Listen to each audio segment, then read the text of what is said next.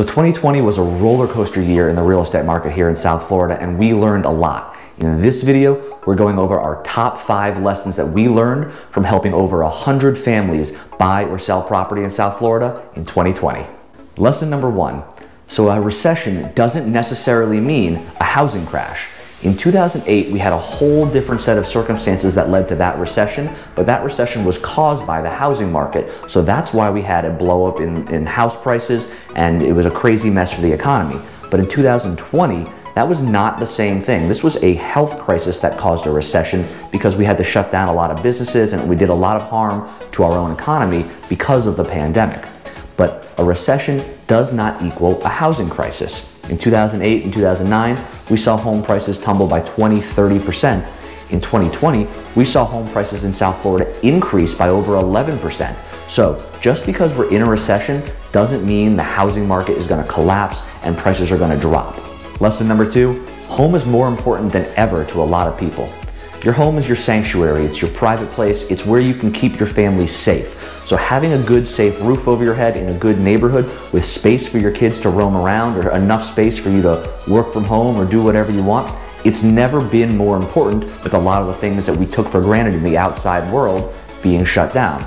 So people put a lot of value into homes and they're willing to spend a little more money to buy that right house because they don't know when life is going to get back to normal, when they're going to be able to do the other things. So for a lot of people this last year, what we found is they're willing to spend a little more money on the house and sacrifice some of the other things that they used to like to do because the world is changing and their values are changing.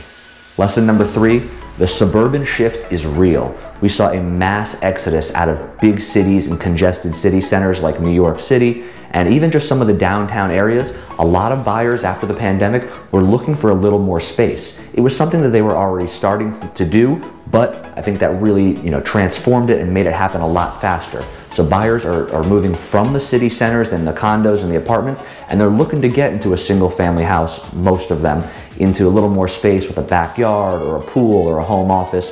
All those things that downtown living in a congested, maybe in a smaller apartment doesn't provide, that's what they're looking for right now. So the suburban shift is continuing to happen and people want to be a little farther away and get a little more space.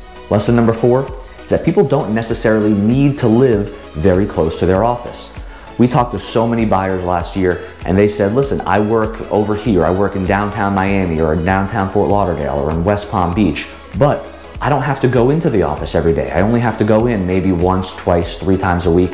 I don't mind having a slightly longer drive because I can work from home for more days. So I can live in an area that's a little more affordable, a little farther out from where I actually work, but I can get a better value on my house. So people don't necessarily have to live within a 10–15 minute drive of where they go into the office. Lesson number 5, working with the right agent has never been more important.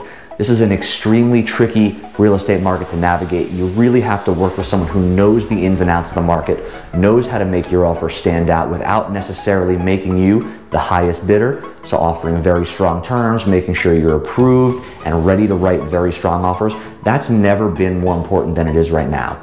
I'd love to be your realtor of choice if you're looking to make a move in South Florida. Give me a call, shoot me a text, send me an email, and make sure you subscribe and like all of our social channels. Thanks for tuning in.